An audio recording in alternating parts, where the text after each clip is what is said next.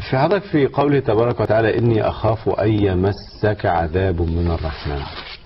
نعم. يعني لماذا ربط العذاب باسم الرحمن ولم يربطه بالله؟ بالله سبحانه وتعالى عذاب من الله، مع أن الرحمن فيه رحمة، فكيف يقترن بالعذاب؟ نعم. هو الرحمن قد يعذب من رحمته على أي حال. أولا الخط يعني من رحمته قد يعذب، يعني عذابه رحمة أيضا قد يكون. سبحان الله. حتى يرعوي من يرعوي. صحيح. ومن يك حالما فليقسو أحيانا على من يرحم. يعني احنا نربي أولادنا ونضربهم هذا حتى يرعونا لما هو. صح. نعم. طيب لماذا لم يسند العذاب لله؟ أولا يعني السمة التعبيرية للسورة أولا يعني قبل ما يعني هذه السورة تفيض بالرحمة من أولها إلى آخرها. سورة مريم. سورة مريم. نعم. من تبدأ ذكر رحمة ربك عبده زكريا. والله في أولها رحمة صحيح، بارك الله فيك زي. وإن الذين آمنوا وعملوا الصالحات سيجعل لهم الرحمن ودا. الله رحمن ود. نعم. تشيع فيها الرحمة. أكثر سورة في القرآن تشيع فيها الرحمة. نعم. وتكرر فيها لفظ الرحمن 16 مرة في السورة. في السورة. نعم. ولم يرد في سورة من السور مثل هذا التكرار. يعني في البقرة مرة واحدة ورد اسم الرحمن. سورة البقرة فقط مرة واحدة. وإلهكم إله واحد لا إله إلا هو الرحمن الرحيم فقط. سبحان على طولها. على طولها.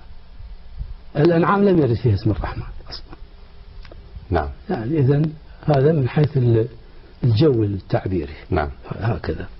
فإذا اختيار الرحمن هنا مناسب لجو الرحمة وتكرر اسم الرحمن، هذا أمر.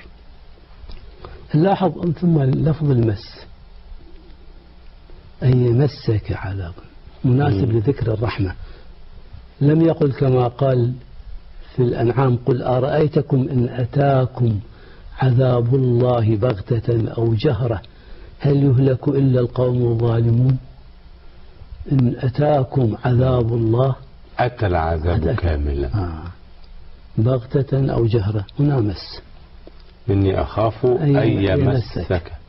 والمس خفيف. نعم الخفيفة. لاحظنا قال أتاكم، وعذاب الله عذاب منه تنكير، هناك عذاب الله. وبغتة أو جهرة، وهل يهلك هلاك في الأنعام عذاب منه، يعني شيء من عذابه، قسم منه.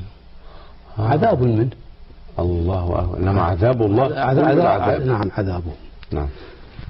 أقول لك أمر، أصلا لم يأتي في القرآن إن يمسككم عذاب الله أو يمسك عذاب الله. أبدا. أبدا لم يرد. يمسك عذاب الله لم يرد، أو يمسسكم عذاب الله لم يرد. قال مس رحمة.